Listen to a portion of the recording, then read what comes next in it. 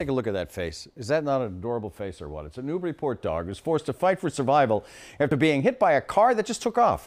New on 5, News Center 5's Nicole Estefan shows us how the community helped together and pull them together for help. Well, Moxie may look small, but she put up one big fight, much to the relief of her thankful family. She's had a rough few days. A rough and uncertain road, but tonight this West Newbury pup is home thanks to the care of an entire community.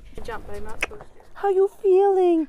Christina Salkovitz found Moxie Thursday, hit by a car that took off. I got a blanket out of the car and I covered her and I pat her and I told her help was on the way. Her owner says she somehow escaped through a hole in her Crane Neck Street yard. Friday, they didn't even really know if she was going to make it. They said that they did everything they could for her, and it was up to her. And Moxie, staying true to the fortitude defined in her name, chose to fight, bruised and battered. She fractured her femur, just about snapped in half. But expected to be okay. She's spunky and she's a fighter, and I think that's what's kept her alive. And so did the support of a very compassionate community, raising funds to help pay for surgery.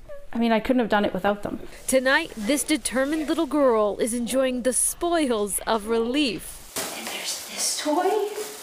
Which toy do you want? And the gratitude of a family thankful for the gift of generosity. So a good Thanksgiving this year for you. Very much so. Yep, we'll have to savor some turkey. Yeah, we said turkey. You're the big turkey. The community, mostly strangers, have stepped forward, raising more than $6,000 on a GoFundMe page to help Moxie. In West Newbury, Nicole Estefan, WCVB, News Center 5.